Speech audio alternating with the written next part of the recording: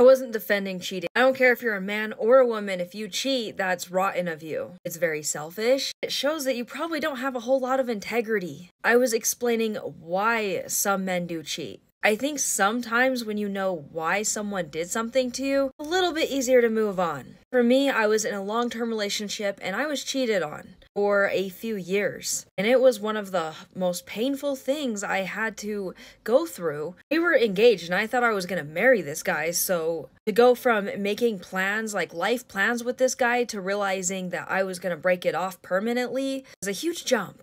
That's why even in my video, I was saying you are under no obligation to keep the relationship going or stay with the person who cheated on you. I know some people do end up working it out, but I don't think anyone should feel obligated to do that. I personally wouldn't. Anyone that cheats on me, I break off the relationship and I'm done. But I have made countless videos talking about how shitty cheating is. I also think it's important to look at the whole relationship when you've been cheated on as well. Because usually before cheating happens, there's like a downward spiral of your relationship. Like things are slowly getting worse. Problems aren't getting resolved. There's resentment building up. Again, not justifying the cheating. But if you look at some of those things that happened before the cheating and where you might have contributed to it, sometimes it puts you in a better position to have better relationships down the road. Or maybe find like red flags so you can rule certain people out and maybe not get cheated on again. In my case, my ex was really close to a lot of people who did things like cheating or they treated their partner badly. He told me a lot of like little lies here and there that I thought nothing of. I should have seen that as a bigger red flag. But I was also guilty of some of the other behaviors that when we would get in arguments to try to resolve some of our issues, I was just making things a little bit worse. Like there's this term called kitchen sinking where you bring up all of the issues in your relationship and just kind of pile it on rather than bringing up one issue at a time and working through it one by one. I was very guilty of that. Also, there were some really toxic things that he did during our arguments, like trying to argue my feelings with me or completely invalidate everything that I was bringing up. But also part of the reason why I made that video is I've been seeing more and more women posting videos of them crying, talking about how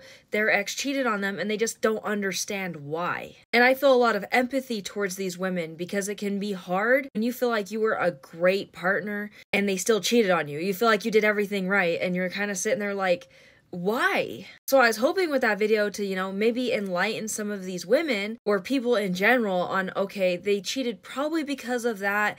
That seems to correlate with it. So they could kind of get themselves some closure and move on. And of course, that may not be accurate. I think sometimes giving yourself a reason for things, even if it's not 100% accurate, can help you work through things. So my intentions with that video were positive. I guess I just did not do a very good job communicating in that video.